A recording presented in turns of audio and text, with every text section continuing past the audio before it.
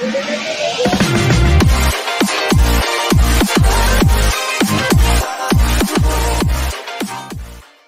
what is up guys, it is your boy FCuz here, and today I am bringing you a little bit of a different video. So this video was requested by the user T-Rex on YouTube. He gave me this video idea and he said, "Nice video dude," I'm just reading it off my phone here, "Nice video dude, could please give me some tips on how to complete the Firefly Hunter journeys. I didn't quite grasp the idea of how clans work and how to complete the 12-week thingy, thanks."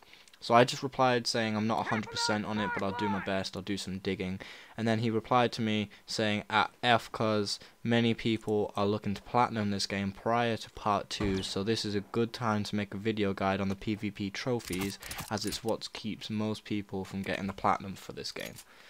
So what I've done here is I've put together 4 tips and tricks to kind of help you do this one. Now, if you don't know what the trophy is, right at the beginning of the game on the PvP, when you pick whether you want to be a survivor or a firefly, I picked firefly for my first time, but as you see in the gameplay here, I've recently passed the 12-week challenge for firefly and I'm trying to do it for the survivors.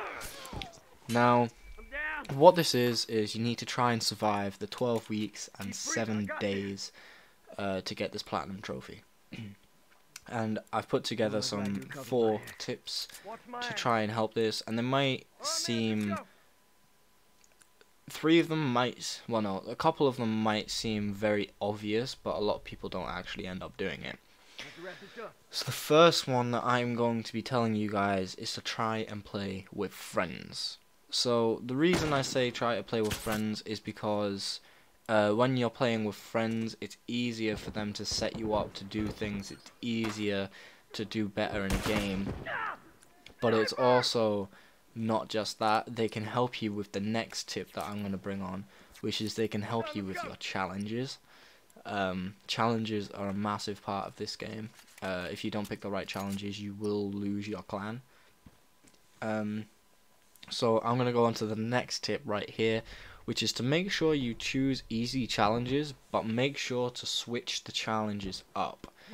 Now, what I mean by this is, I think it's every 4th or 5th day, something like that, of every week, you get a challenge thing that comes up saying that if you don't complete it, a certain percent of your population is going to be killed off in your clan. I recommend the downs, revives / heals, executions, and downs with the revolver or downs with a specific weapon that you use, and change it up every single week, because the more you choose the same challenge, the higher the amount of heals, revives, downs, executions you actually end up having to get every single time you pick it. Now the next one is probably the most important in my opinion, is make sure you play Supply Raid. Don't play anything else. Don't play Survivors, because you only get 1 life, so you're not going to be able to complete the downs challenges very easily, if at all. But you're also, Supply Raid is probably the better game mode anyway. You end up getting more parts, which contributes to supplies to help keep your clan healthy, and you end up getting, you end up doing better in Supply Raid than you would in Survivors.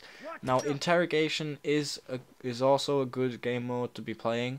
However, I would stick to Supply Raid, as it's the one many people know best. And it's the one you'll probably end up getting the most downs in.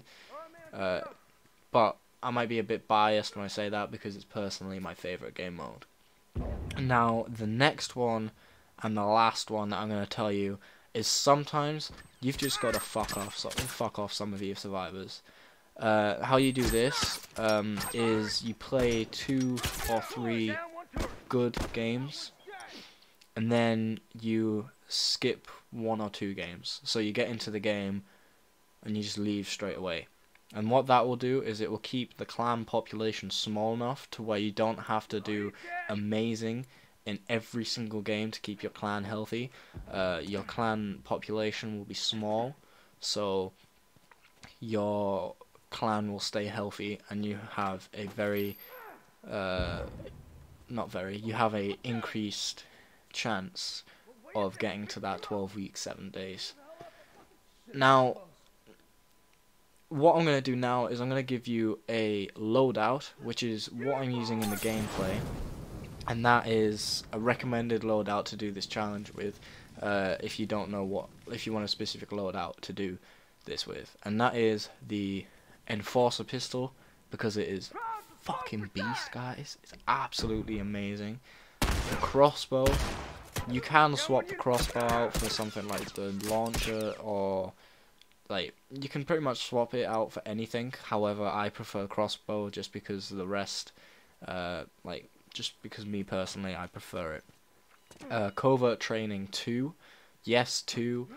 2 is probably the better one in my opinion, because not only do you start with a shiv, but you also don't show up on people's listen mode as easily. And the next one is Crafter. I do recommend Crafter because you should be doing a lot of crafting in the Last of Us. The more crafting you do, the more parts you'll get, the more higher chance you have of downing people, especially if you make bombs or smoke bombs to kill people with shivs.